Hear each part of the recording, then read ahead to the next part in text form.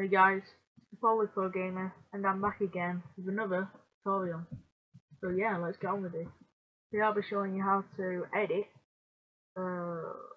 intro templates with Sony Vegas. If you don't have Sony Vegas, then just download it. I really recommend it. It's really good for intros, editing, all that stuff. So you want to search free intro template Sony Vegas. You don't want Cinema 4D because, well, if you do have Cinema 4D, you can do that, but this is for Sony Vegas, so yeah, so you want to search that, and this is a good one, I think. I'll just play it now.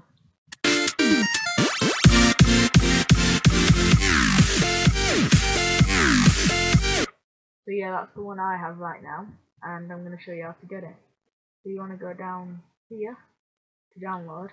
It'll take you to a web page, and from here you want to just go down, click download.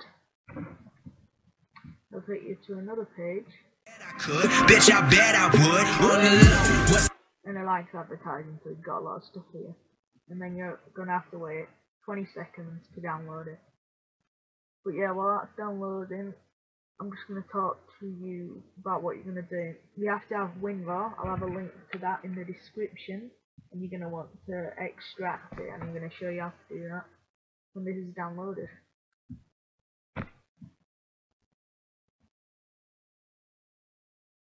So yeah, now the video is downloaded, you just want to click download, and it'll take you to a media file page.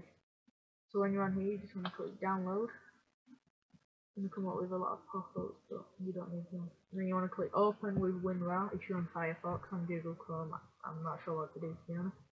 You want to click OK. Now it's going to download here.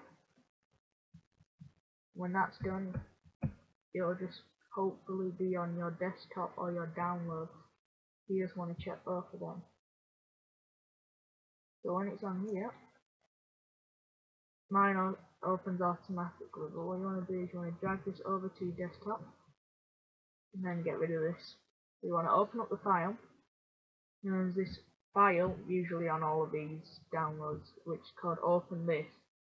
Then it should automatically open up in Sony Vegas Pro, whichever version you have. And you'll see that it's opened up, and you'll see two files here and then the video. So what you're going to do, you want to click on these files, edit generated media, then you can change it. You can change the size, the font, and the colour if you go to properties.